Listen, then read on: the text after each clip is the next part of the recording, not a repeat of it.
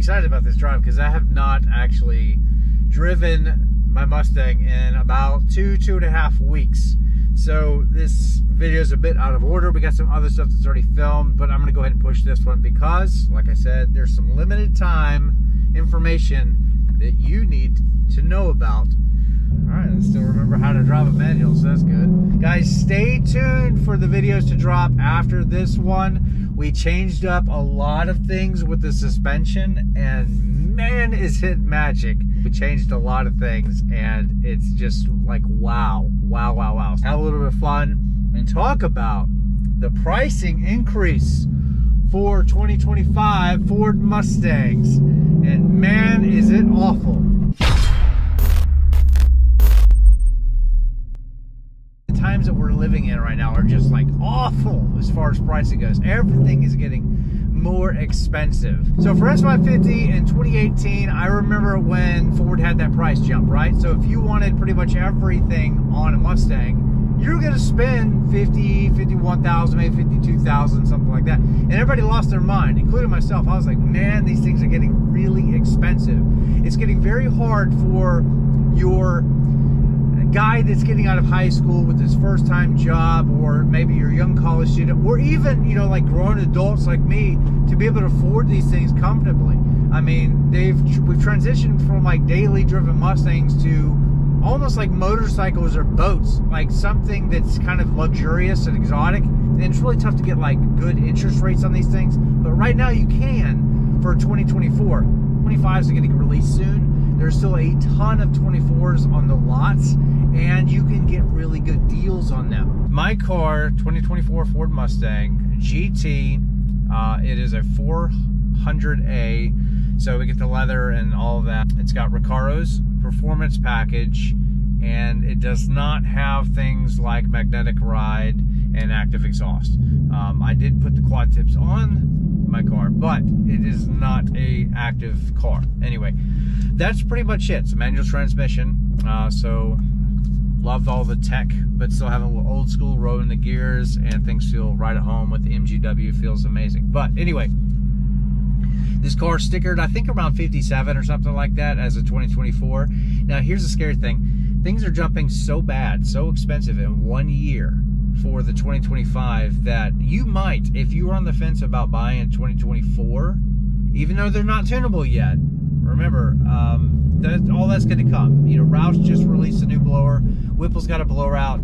I think it's exciting because now we have competition between the two brands, and you know, could we see tuning open up over the next couple of months, or you know, maybe within the next year? I certainly hope so. So you guys remember 2018, the price jumped quite a bit for the S550 from the 15 to 17, and it was because they introduced a lot of new technology and stuff like that into the car, so it was kind of rightfully so. But I had a 2018, also a 2019, we'll talk about 2019 that I had. It was a 401A Recaro performance package, had Magnaride active exhaust, you name it, it had it, B&O audio, all of those things, and it was like 51 and some change $1,000, right? And that was a lot of money in 2019, a lot of money. But this being in 2024 with less options, we're driving it right now, actually costs like, what, $6,000 plus more, something like that, but less options. It's crazy. Things got so expensive in just a short period of time. But here we are, from 2024 going into 2025, 1 year, and nothing is changing except an introduction of like one new color. And this same car, built on Ford.com, as a 24 to a 2025, is over $3,000 difference more in just 1 year. I mean, that's nuts. So let's go back to the 2019 that I said, right? So it was like 51 and some change. If I built that car as a 2024 model, okay, apples to apples, every single same option, it's about a $10,000 or $11,000 or something like that dollar difference, like higher. It's wow expensive, right? And that was from 29. That's 5 years, guys, just 5 years, and we jumped $10,000. But here in 1 year, from 24 to 25, we're jumping $3,000+. So now That's pretty much everything. I mean, so I think the only one that's not affected is the EcoBoost. I believe to get into that car, it's the same as MSRP between the 2 years. Now, individual options as you build it are definitely going to be more expensive, I think. But to get into the car, it's the same. But every other model, so GT standard all the way up to Dark Horse, $2,000 to $3,000 difference. And as you go through the options when you're building it, it gets even worse. So if you build a Dark Horse, for example, premium with all of the goodies, including the carbon wheels, you're looking in the ballpark of like $80,000. Dumb ways to die. So many dumb ways to die. It is atrociously expensive for just 1 year difference. Now here's the thing. No real difference in options are coming out. It's all the same tech, all the same everything, just one new color. You know, we're not getting any new oranges, which I really expected to see in 2025.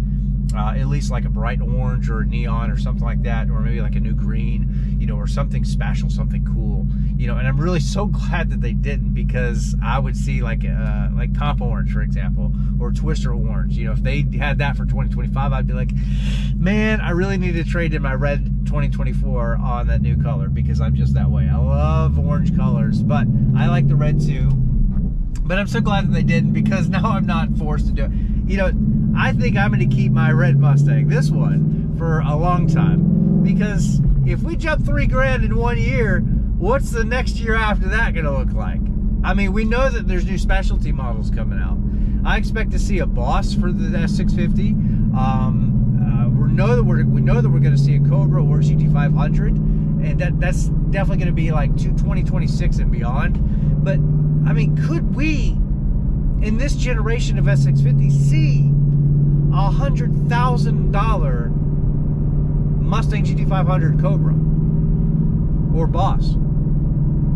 Like $100,000, because whatever specialty models come out past the Dark Horse have to be more expensive.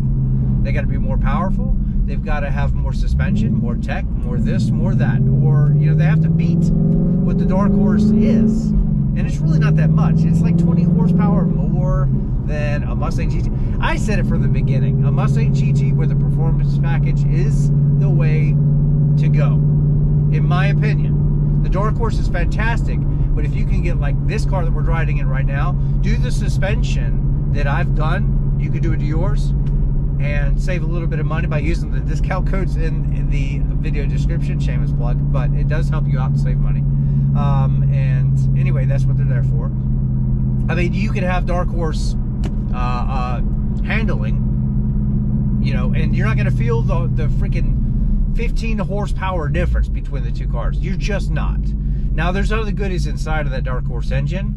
You know, once tuning opens up, you know, the GT500 connecting rods, some other special stuff like that, this is going to support power later on. That's all true. I mean, you are paying for other things other than just the updated suspension in the Dark Horse. But I don't know, it's just, golly, it's expensive. If you're going to buy a 2024, now's the time to do it. Now's the time you can get good incentives, good rebates, I think Ford's even doing like a 90-day like payment deferral right now or something like that for this month. I mean, there's a lot of cool things. So like F-150, for example, there's still a ton of 2023s left on the lots, and you can get stupid money off of those things. Plus 0%, plus this, plus that. I mean, now's the time to buy a leftover 24 or 23. But the 25's coming out, having that much of a price increase in 1 year is scary. It's scary. Let me know in the comments, what do you think about all this? I mean, could we be seeing $100,000 Mustang that's not a GTD, because that one starts at $300,000, but could we be seeing a $100,000 Mustang in the next few years? That is terrifying to think about.